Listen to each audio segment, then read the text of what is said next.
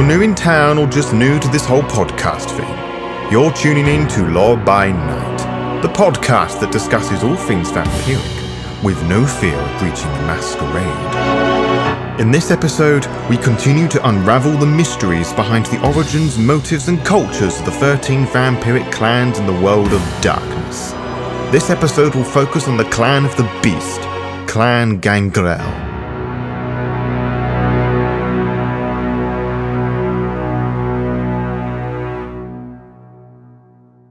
You're late. It's no problem, for the night is still young and we have plenty of time to discuss matters of all things vampiric. It is typical that the one time you're not so punctual is when I wanted to introduce you to someone. I had invited a fellow Cainite scholar, a Cuthbert Beckett, to my haven, to refresh my memory on some of the finer details of his clan, Clan Gangrel. He is an oddity within the clan, as he is quite the gentleman, such as myself. The Gangrel aren't really known for this. Most are proud masters of the wild, accepting the beasts as a part of themselves. To think of them as humble tribesmen is most unwise, as they don't take too kindly for the arrogance of civilization. They live for the bloody hunt and brutal interventions, trading war stories with others of their ilk. What makes the outcasts more deadly than most is their unique discipline, Protean, which allows them to straddle the line between shape-shifting and vampirism. With it, they can embed themselves with the earth, turn into predators like wolves, falcons, bats, and any other creature they can muster, and turn into an almost invulnerable mist. Animalism draws them that bit closer to being one with the beast, whilst fortitude allows them to take a bit of a beating. In short, they are not to be taken lightly. You might be thinking that the Gangrel share similar traits to that of the werewolves, the lupines. You would be right in thinking this, but that does not make them allies. All kindred have some malevolent taint, called the worm, that all lupines are destined to destroy. Some campfire stories romanticize the idea of kindred outsmarting lupine and possibly befriending packs. But let me just tell you now, this is a stupid idea. Encounter a werewolf, you run. Don't even fight it. Don't even think about fighting it. Don't even think, neonate. Just fucking run. Potential bloody demise aside, you may be considering the reasons why these two share such similar properties. There are some theories to this, of course, but few of the Gangrel are concerned with the facts. Their history is passed on by more oral tradition, so many of the details have been lost to time. Honoria is the commonly accepted name for the Gangrel antediluvian, and was most certainly female, according to Beckett and so many other scholars at least. Although, he didn't need to tell me that, for I already knew that Honoria means the female half of God, who is said to be a child of Lilith. Honoria was abandoned by Lilith and lived with a pack of wolves that raised her, allegedly having a child with them. This is the origin story of how the werewolves came to be, which says a lot about the werewolves if they encourage the idea of bestiality. Presuming that she was immortal, she left the wolves and travelled to the second city, where she was embraced by either Enoch, Lilith or Drakion, the Ravenos antediluvian, becoming the Gangrel antediluvian in the process, technically making her a Methuselah rather than an antediluvian proper. There is also a far less common story that depicts Honoria as a male by the name of Enkidu, who got himself into a rivalry with Ishtar, a name given to the Toreador antediluvian. This is mostly false, as Enkidu was one of Honoria's childer. It is worth mentioning anyway, as you may have heard of this story in the future and come back to question the authenticity of my knowledge, which is most unwise, neonate. Understand? Good. The subsequent childer of Honoria would travel the world, shunning many of the civilizations of antiquity, roaming the woods and preying on the tribal societies who regarded them as evil spirits that were meant to appease. They almost had nothing to do with the development of the Roman Empire, though occasionally a Britannic or Gothic Gangrel would nose around Rome in the hopes of catching a young neonate off guard. That said, they had some influence on the cultures of the ancient knights of Greece in the Byzantine era in particular, whose people were obsessed with wilderness, hunting and farming. They would scatter and flock to Morocco and North Africa, fighting the conflicts between the Spanish Habsburgs and the Ottoman Empire, staying and fighting the Sethites with Ahippacha and her brood, the disciples of Anubis, or fleeing to the sea. It might be this that encouraged the development of the clan variant, the Gangrel Mariner, who takes the forms of sharks and whales rather than wolves and bears and such. It is said that the Mariners count only about 30 among their number. Those numbers are to be underestimated, as Mariners tend to consider themselves individuals rather than a distinct bloodline.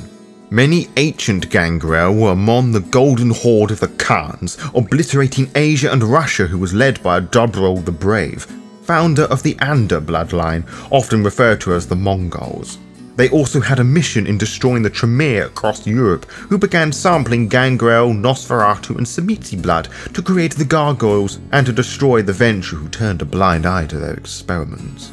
Although it was a Nosferatu that discovered what was going on concerning the Tremere, it was the Gangrel who brought it to the attention of the other clans. The other clans were too busy helping the Tremere destroy the Salubri or just trying to turn a blind eye on all of these things. Eventually, the Tzimisce would join the Omen War to wipe out many Tremere chantries scattered across Europe.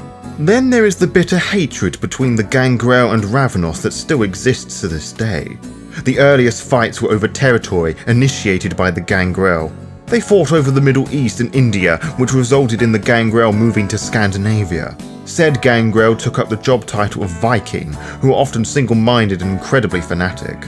They have to be strong of mind, body and soul if they wanted to survive Nordic Scandinavia, showing disdain towards modern technology and weapons. Yes, they still exist to this day. The Gangrel were very much an independent clan, and in many ways they still are, and yet they attended the Convention of Fawns and joined the Camarilla. Why is that? They didn't trust most of the clans, especially the Ventrue and the Tremere. The Gangrel were the best equipped for avoiding the Inquisition. If they didn't adopt a mistral form, they soared to the skies as birds or sunk into the depths of the earth. And even if a hunter knew why an individual had fair and glowing red eyes, they were still no match for the claws and fangs. They didn't join the Ivory Tower to be bosom buddies with the other clans, or because they were in as much danger from vampire hunters like the other clans were. The relationship between Gangrel elder and child was not so manipulative as the other clans, so they did not invest in the angst that caused the Anarch revolt. It was only natural for the Gangrel to assign themselves to the Camarilla, for they did not approve of the diablerie encouraged by the Anarchs. The Gangrel, for the most part, never really approved of the great kindred taboo. The Gangrel elders and anyone else with half a brain cell also knew that the clans would be stronger if they allied with the others. The likes of the Salubri are an example of what stubborn solitude can do to a species. There was also the issue regarding the Tremere making gargoyles out of Nosferatu, Gangrel and Tzimisce that needed to be solved. The rivalry ended with the formation of the Montemarte Pact. The Tremere would no longer create gargoyles with the Gargoyle Creation Ritual, a level 5 thaumaturgy ritual, in addition to releasing any held captive. In more recent years, many members of the Outcasts have defected to the Anarch movement. A vocal portion remained independent, pursuing a path of enlightenment, rather than adopting the path of humanitas. Some would join the Sabbat, with two strains of anti-tribute would form. They are the Country Gangrel and the City Gangrel. The Country Gangrel are largely similar to the main clan, with fortitude, animalism and protein disciplines.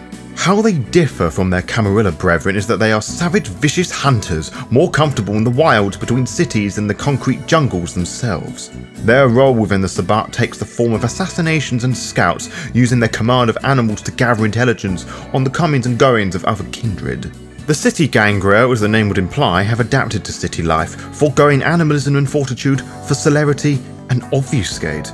They remind many, myself included, of coyotes, which is why they have that nickname.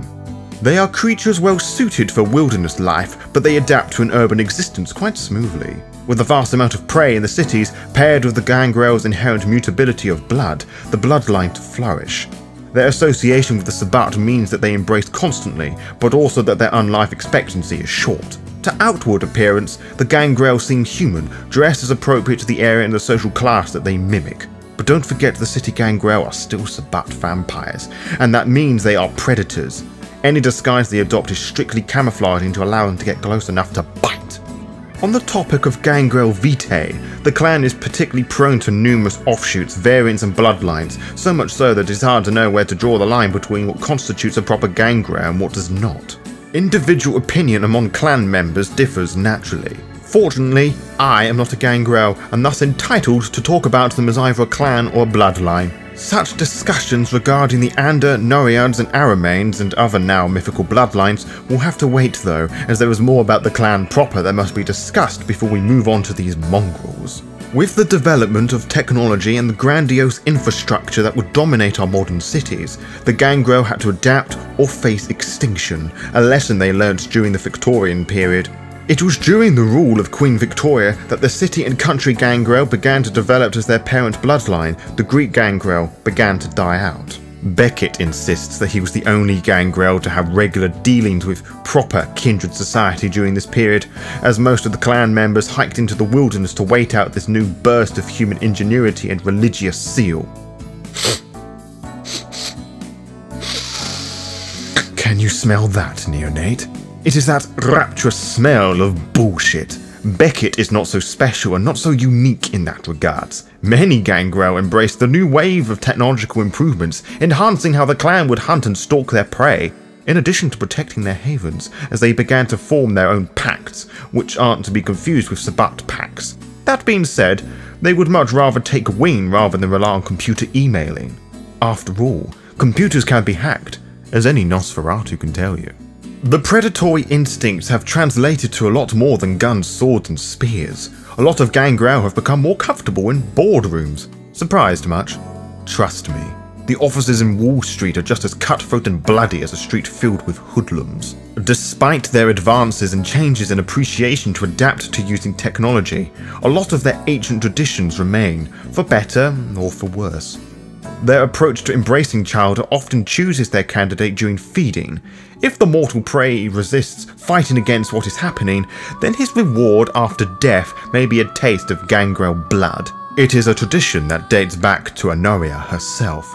The sire will then abandon their child to fend for themselves, occasionally checking in on them from the shadows. Weakness is something the beast cannot abide for, so the child that has their wits about are the ones who quickly work out that they are big, furry vampires. Remember how I said that Beckett was an oddity within his clan? Well, he is not as odd as I made him appear to be. The clan are all loners, terrific lore masters and virtuoso storytellers. Similar to how you may have sat round a campfire and you and your friends told ghost stories and the big monsters that lurked in the shadows, each one enticing you to hear more. Only the monsters in these stories are very real and are usually each other. These take place in special meetings called All Things, where the strong speak and the weak listen to the tales that celebrate the strong and mourn those that shouldn't be forgotten. And for a clan that is forever on the move, they must have hundreds of stories to tell, for they are a clan that constantly evolves, one that has created more bloodlines and offshoots than any other clan, like the wolves and dogs they take the form of. Their bloodlines are like dynamite. They are like dynamite. Short fuses that don't last very long but go off with a bang, never to be seen again. They are hunters and predators and are a clan to be feared and approached with caution, as they have a good relationship with their beast, with many elders no longer resembling their past mortal selves. And should you step into their territory without permission, their claws will begin a wonderful relationship with your face. In short, tread lightly, neonate, when you go wander around the woods tonight. To be kept updated, follow the Lore by Night VTM Twitter and Instagram pages to find out when we will upload each episode. You can also find out by subscribing to the YouTube channel and clicking on the little bell, as you'll be immediately notified when the latest episode is live. Until next time, farewell.